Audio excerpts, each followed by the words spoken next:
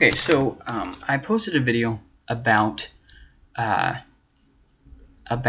women in ministry, and I really looked at a lot of different things in that video. I looked at where you get your value from, what your purpose is as a woman, what defines attraction, attractiveness, whether women can be in ministry, all those kinds of things. And well, I didn't talk about purpose too much, and there's a reason for that. I'm going to come back to that because a lot of times people think that there's some magical division between the purpose for a man and the purpose for a woman.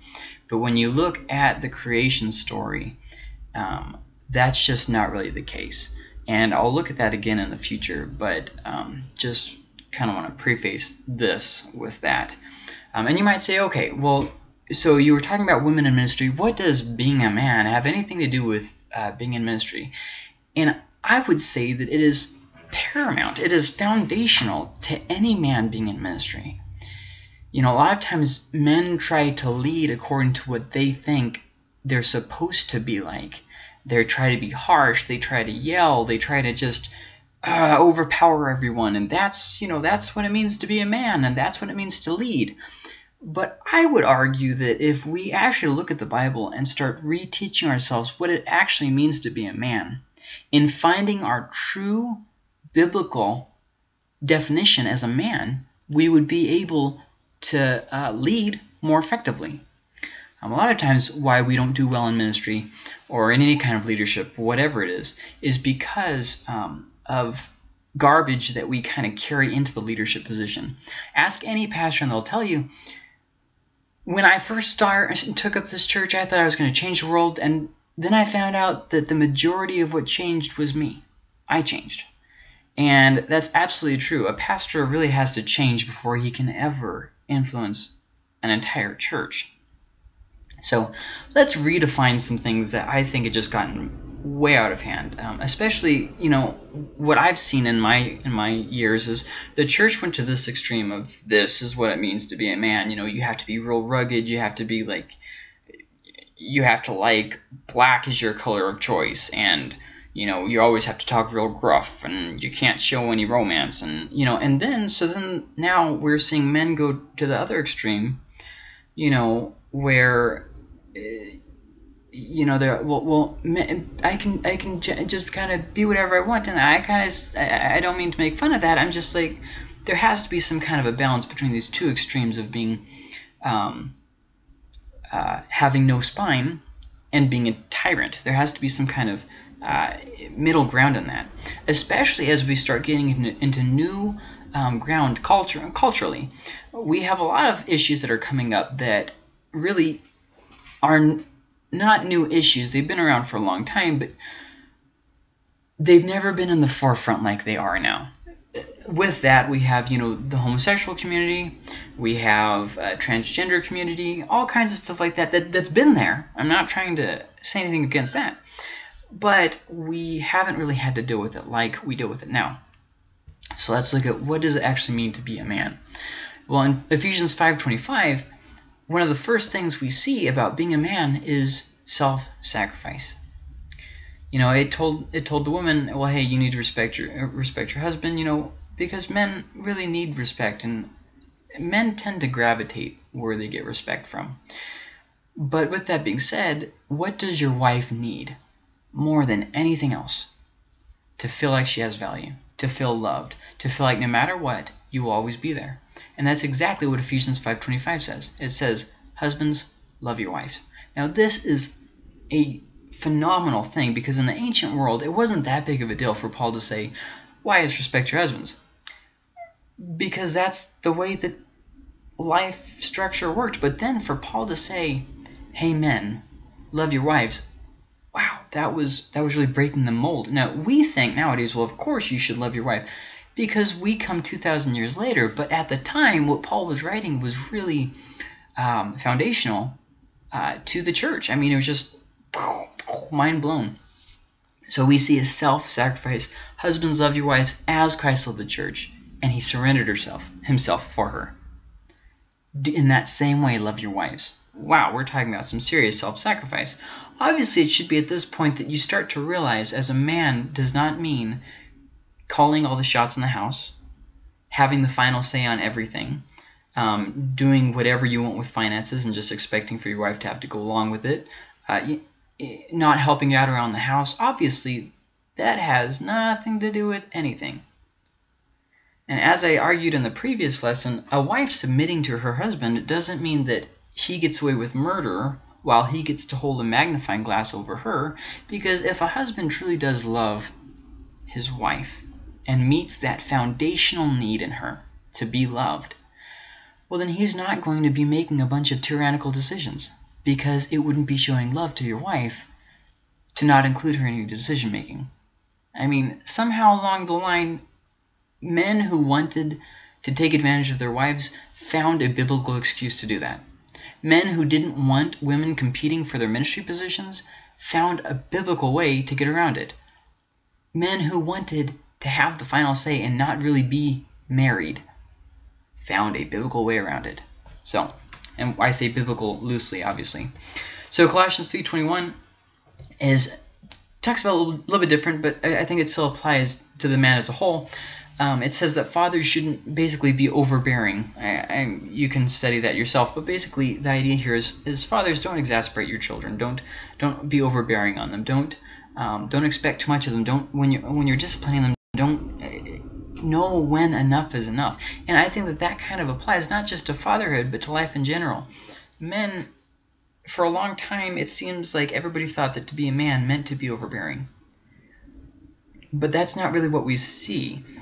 We don't see men as you have to go out and conquer the world. You have to go out and be stronger than everyone else. You have to go out and, own everything else. And I think that's one of the problems with pornography, is that it really speaks to a man's inner heart and passion and desire. He wants to be able to have things his way, to completely dominate and conquer.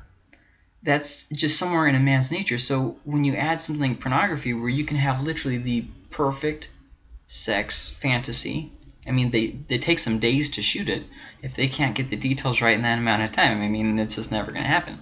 And they do the men and the women up. Everybody looks perfect. They're all in shape and just look great. And then they shoot this video and make sure there's no mistakes in it. There's just something in us as men that really appeals to. So not overbearing. Galatians 5:22 through 23, which I'm actually going to read from the New American Standard Bible. But, it really contradicts everything that a lot of manly men teach, that this is God created you to be a man's man. Well, no, not really. Galatians 5:22 through 23 says this: but the fruit of the Spirit, the evidence that the Holy Spirit is working in you as a new creation, is love, joy, peace, patience, gentleness. Hold on, I lost my place.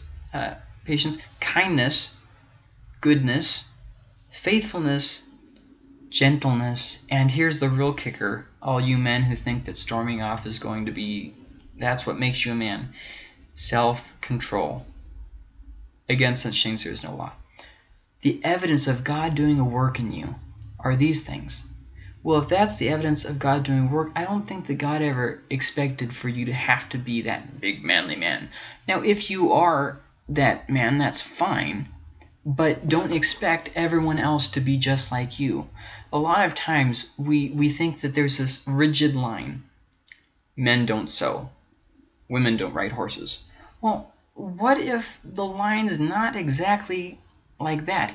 If you look in the Bible, the things that God told women not to do and told men not to do were more things that had to do generally for both of them. Like, for instance, hey, don't have sex with animals. Okay, that's not really something that applies to one sex over the other. That's something that applies. Okay, all right. And we see a lot of little things like that where it's more stuff for both of them. The exceptions are something that is immoral for one to do that the other one can do. And if you look in the law, we really don't see too much of that. The majority of things that are wrong for one are wrong for the other. Off the top of my head, I can't think of anything that one can do that the other one can't do. Just off the top of my head, I can't think of anything. The Bible is more focused on morality, and morality isn't. It's not okay for a man to do something when it's not okay for a woman to do something. I mean, obviously there's different situations, but for the most part, the restrictions that God placed on men and women was more for both of them, not so much for one or the other. As one of the things, that's just a side argument, so we'll get back to the main point here. In Proverbs, we see a big picture of what a man is supposed to look like. He's supposed to be honest. That's like 50% of Proverbs is basically being honest. Not lying. When you're buying stuff, being honest. When you're selling stuff, being honest. When you're in court, being honest. Being an honest person. And then not being lazy. If there's something that needs to get done, do it. Don't sit around and expect everybody else to do it. And then the next thing that is basically all of Proverbs summarized, be wise. Be smart with how you deal with people. Don't be hanging out with people who have short tempers and fuses. And don't be going around, just handle yourself with wisdom. Think things through. Think before you talk. Men were never required to be that big, rugged John Wayne cowboy. Now, if that's who they are, that's fine too. If a guy likes purple or pink, that's fine too. It's not like, oh, this color is restricted from your sex because why? I mean, obviously, I'm not saying that men should dress like women. I'm not saying that at all. But there's a difference between wearing a dress and liking a color. I mean, there's two very big differences there. What if it's not a sin for women to wear jeans? Just roll with me on this. What if it's not a sin for women to wear a hat? What if it's not a sin for a man to wear a hat? Like, see, there's a lot of things in this that we've made issues of morality, but they're not issues of morality. They're issues of personal preference or culture or whatever. Basically, what a lot of Christians did is they said, in the 1950s, this is how people dressed. And so, therefore, this is how people should always dress. Like, for instance, pastors. Pastors are expected to wear suits and ties, even though at the earliest times, pastors dressed just like everybody else. Then eventually, as the church became imperialized, they had to wear special garments, which is stupid because that's the law that we've been freed from. And then, throughout time, it eventually adapted into dressing your best, and then that became law where people had to dress in suits and ties. And then we got to how it is today, where pastors are just kind of expected to dress like that, not because there's any biblical reason, but just because that's the way they've always done it, and they don't want to change things. Genesis 2:24 talks about how when it says, for this reason a man should leave his mother and father and be united with his wife, and they should become one flesh. So we're talking about working towards a common good, being a part of a team. This is all something that to me was groundbreaking when I first started studying this stuff. Men don't have to go out and do it alone. They don't have to fight all their battles alone. There's nothing wrong with leaning on the church for encouragement and strength. That's exactly what the Bible tells us to do. That's what Paul did. That's what Paul tells us to do. This is not something that, women are weak and so they must go to the church, but I am a man and I can do it by myself. No man is an island. That's just plain stupid. Genesis 1:27 talks about how God created man in his image. Male and female, he created them in his image. We as men were made as us. We are uniquely us. And there's something fantastic about that. There's nothing that you have to do to prove that you're a man. There's nothing you have to do to be a man. There's nothing you have to do to... You're either born as a man or not born as a man. And it's that simple. And just because you don't fit the mold of what other people think that you should be as a man does not make you less of a man. There's just something very about that. If you're anything like me, or like most men in America, maybe your father just kind of expected you to be this certain thing. For me, a lot of it was sports. I really sucked at sports. I was great at music. Music just kind of clicked. But my dad used to be a construction worker, and I hated construction. I was terrible at construction. It doesn't mean I'm lazy. It doesn't mean I'm bad at other things. It just means that that was not me. My one of my brothers is just, I mean, he really went crazy with construction. He was great at it, and just like my dad. My dad is more of a I don't want to say high-strung person, but more of a can't think of the word, like things have to be a certain way, perfectionist. And I'm more of a kind of laid-back person. So which of us is a man? Well, both of us. See what I mean? That's kind of my point. I'm not criticizing my father, and I'm not, exalting myself here. My point here is very simply that God makes us special. That's it. The things that men are required to do are to dress like women. I mean, restricted from doing in the Bible. Men can't dress like women. That's a good example of something that a man can't do that a woman can do. A woman can dress like a woman. You see what I mean? But then a lot of that depends on the culture. For instance, back in Paul's time, men wore things that looked very similar to dresses. We don't really wear that in America anymore. You see what I mean? And a lot of this has to do with us trying to make a law, because people love to be in control of stuff. We love that. If we can just make a law to control things and to control issues and to make everything exactly like us, we don't have to grow, we don't have to learn, we don't have to expand, we just can just settle into our comfort zone. That's where we'd love to live. But the truth is, that's just not going to happen. If you aren't reaching new kinds of people in your church, people who don't think like you and don't act like you, then you really aren't being the church. Because the church was meant to go into all the nations and make disciples. Well, if we're going into other nations, we can guarantee that we're going to be running into different cultures. And I live in a Hispanic community, and a lot of times Hispanic families have a very strong female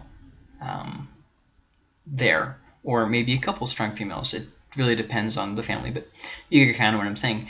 Now, obviously, there's a little bit of a culture clash there with the Caucasian communities, who typically have a stronger male. So obviously, you get what I'm saying. I hope you see what I'm saying. I'm not criticizing either. I'm just saying, so obviously there's going to be a little bit of a culture clash there, because, the Caucasians are going to say, well, you need to have a man in charge, and the Latins, the Hispanics, are going to say, well, you need to have, more, whatever. You get what I'm saying. I don't really want to make this a big issue. You just kind of hopefully see what I'm saying, that we're not trying to get people to conform to being American or to being from our culture. We're trying to get people to conform to the image of Christ. And you have to remember that the Bible is written in a context, and if you don't observe that context, you're really not going to be able to apply much to your life. So then that takes us to the book of Song of Solomon, which shows us it's okay to be intimate. I know a lot of times men feel like, well, I can't be intimate with my woman. Like on King of the Hill, there's this part where Hank goes to hold Peggy's hand in public, and this old guy walks by. He says, "Get a room, you two." And so Hank pulls his hand out of Peggy's hand. That doesn't make you less of a man. Okay, being intimate, being soft, being a gentle soul, that doesn't make you less of a man. And I'm convinced that a lot of kids are having a hard time finding out who they are and finding out how they fit in the world, just because there's no clear what makes me a man. And the answer is so much simpler than everybody makes it. You're a man because you were born a man. It's that simple. Well, I don't feel like a man. Well, that's okay. It doesn't make you less of a man. I mean, any more than if I think I'm a tree, I'm a tree. I was born a man, so I'm a man. I might not feel like the most manly of men, but that doesn't make me less of a man. And also we see in 1 Corinthians 14:35 and 1 Timothy 2:11-12 that Paul expected husbands and fathers to be a spiritual example for the household, and to raise their family up into Christian growth and discipleship. As the head of the house, what that entails is not lording it over people. What that entails is being responsible for teaching and training your family. If you as a husband and father are not going to church, are not making church a focus, your kids never see you reading the Bible and praying and seeking after God, don't be surprised when they don't think that God's that big of a deal. Don't be surprised when they go off and do their own thing and they go off and, sleep around and they get up. Why would they follow an example that's such a poor example? See, but as Paul shows us, it's the husband and father's job to make sure that his family is growing in Christ. So misunderstandings about men. First off, being a man's man isn't the goal. I think that's been pretty obvious by what I've shown at in the Bible and just from what I've said. Hobbies don't make you a man. If you don't go hunting, that's okay. You don't have to hunt to be a man. Little things like that. Sewing doesn't make you less of a man. Sewing is actually a very good skill to have, and actually a lot of cowboys have this skill. So, there's that. Cleaning the house doesn't make you a woman. That means that you are contributing to your house's well-being. When you help your wife, you are actually helping yourself because your wife is part of you, which is part of your household. The two shall become one flesh. So it's not like you're doing your wife a big favor. It's like you're doing yourself a big favor. And also, just a little side note, your wife will probably be more willing to be intimate if you do stuff around the house. Just saying, throwing that out there, Also, sometimes men have, like erectile problems and stuff. Having a fully functional penis is not what makes you a man either. So then obviously the question becomes, what if I was born with, maybe not a fully developed part? And I will get to that in just a minute. You don't have to get married. In Matthew and 1 Corinthians, Paul and Jesus both talk about this. You don't have to get married. If you have homosexual temptations, that doesn't make you any less of a man. That means you're tempted to sin.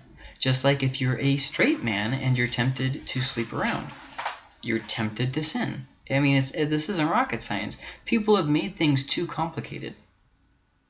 For instance, only a small portion of the American society is actually homosexual. And yet, what are Christians most known for being against? Not gossip, not complaining, homosexuality. When such a small portion of the community actually practices this sin, that's all the Christians can focus on. And so what happens when somebody comes in and is sleeping around? Well, we show them love, and okay. What happens when there's a rich person that comes in? Oh, well, we show them love. What happens when there's a homosexual that comes in? The boy ain't right. See what I mean? Like it's suddenly a line in the sand where all of a sudden, this is the person I cannot love. So what we do is we don't. Paul says to bring correction to the church while looking to yourself. So what we do is we say, well, I'm better than them. Instead of looking to ourselves, we are excluding ourselves. I can gossip, that's okay, at least I'm not a homosexual. Meanwhile, the homosexual is saying, well, hey, it's okay that I'm a homosexual, at least I'm not like this person. So everybody keeps handing off their sin to someone else. We each have to take responsibility for our own sin. Also, sexual confusion doesn't make you less of a man. Just because you don't feel like a man, just because, maybe you're confused about who you are, none of this makes you less of a man. I would say you should probably refrain from any serious decisions like sex changes or something if you're in a time of confusion. That probably just should be something that you do. You should probably hold off on any major decisions when you're going through a time of uncertainty, be it depression or anything. Men, when they were first created, they weren't created with a truck and they weren't created hunting. In fact, early man didn't even eat meat. If you look at the Bible, people didn't eat meat at first. And so obviously they didn't hunt. What was Adam's pastime? Naming animals and gardening. Yep. In fact, the Bible doesn't even mention anything about sex until after they were already out of the Garden of Eden. So we know that being a sex monster isn't really what makes a man either. Just throwing that out there. If having sex was inherently something that made us a man, I think that God probably would have put a little more emphasis on it. So Matthew 19, 8 through 12. And whether single or married, it is important that men are faithful. faithful to work, faithful to family. The world needs faithful men. So in Matthew 19, verses 8 through 12, what's happening here is men are just kind of getting married and having divorces. The Jewish women really had no say in it. The men just kind of had the final say, and it was an unfortunate sexism that developed because men wanted it to be like that, and so they used the law to confirm what they already believed. So now we get to this. He said to them, because of your hardness of heart, Moses permitted you to divorce your wives, but from the beginning it has not been this way. See, God expected us to be able to face challenges, to be able to work through them, to grow from them, and to keep moving on. But somewhere along the line we said, I give up. I'm not really wanting to work. I'm not really wanting to do this anymore. And we've told women, my love for you is very much conditional. I don't want to actually marry you because I don't want to commit, but I'm willing to have sex with you. I'm not willing to stay married to you because we had an argument or a series of arguments or a disagreement for years. Instead of working things out and being there, I have decided to just kind of cast you aside. Oh, I see that you are sick and dying. Well, I guess I'll just go ahead and push you to the side because my love only extended to your good health. See, that's not something that, oh, be a man. Men should be faithful. Women should be faithful too. God has created us to be faithful to people. And we're only as good as our word. And if we're really not keeping our word, well, then who are we? Verse 9 says, and I say to you, whoever divorces his wife except for immorality and marries another woman commits adultery. So what he's talking about is how men were divorcing and going to another woman, divorcing, going to another woman. And Jesus says, hey, you're committing adultery. Now, this isn't to say that men, you can never be remarried after divorcing. He's talking about a very specific situation. And in Mark, when it talks about this, it says, or if a woman divorces a man, she and marries another, she's an adulterer. So it does go both ways. It's just that, so anyways, basically don't get divorced for the sake of getting married to someone else. And divorce, is a very serious thing. And, the thing about divorce is it ensures that nothing good can come from the situation. Divorce isn't a good option. There's two options that divorce is the lesser of two evils. Divorce is where you say we're just breaking off. That it's going to cause less harm divorcing than staying married. Can you honestly say that? If you're thinking about divorcing your wife and you're thinking about just throwing her away like a used towel, consider that. Divorce should only be considered if it is the healthier of the option, or the other option, harm is going to come from the situation. Divorce isn't a good option in and of itself. It's the better of two evils when the situation calls for it. Now, obviously, if you've ever been a pastor or any kind of social worker, you know that the majority of people think that they have a good reason for throwing people away, but very few actually do, and everybody thinks that they're the exception to the rule. So let's look at this. The disciples said to him, if the relationship of the man with his wife is like this, it is better not to marry. So if I can't just throw my wife away, it's better to not be married. Let's stop and think about that. Yeah, it really is that stupid. So this is Jesus' response. He just kind of glosses over that clear, obvious stupidity, because it's like, well, I just said that it wasn't meant to be like that from the beginning. You obviously didn't hear what I said. So instead of belaboring the point, he kind of moves on a little bit. Not all men can accept this statement, but only those to whom it has been given. In other words, not all men should be married. And then he goes in verse 12, for there are eunuchs who were born that way from their mother's womb. This is people who are born improperly formed, men or women. And there are eunuchs who are made eunuchs by men. These are people who either mutilated themselves or were mutilated by someone. Back in the day, it more had to do with court officials, making them eunuchs so they couldn't sleep with the queen or something. But, I mean, it still applies to a man who cuts on himself. And there are also eunuchs who made themselves eunuchs for the sake of the kingdom of heaven. That is, remained sexually clean? I don't know what the word there that I'm looking for is. Refrain from sexual activity. He who is able to accept this, let him accept it. See, it's easy to resolve someone else's conflict if you don't suffer the same thing. Let's say I'm a healthy physical male. My testosterone count is normal. My penis is formed correctly. It would be easy for me to say, hey, you men who haven't formed correctly, you need to just know who you are and not suffer with your identity. But now let's switch the tables and say I haven't formed correctly. Well, now it's going to be a little bit easier for me to sympathize. Which brings me back to the thing about what if your parts weren't formed correctly. For that, let me just encourage you with this. If you aren't happy, having a relationship with someone doesn't change that. Some people are temporarily distracted by their relationship because they think it's kind of like getting a puppy. And then when the reality of the relationship hits, well, they're not happy anymore, and they want to sleep around, and they want to look at pornography. So with that being said, you are of value regardless of whether your body works correctly. If you have had a sex change, God still loves you. And God can still use you. Absolutely. Now, there is a little bit of overlap here, because if you are a man who has,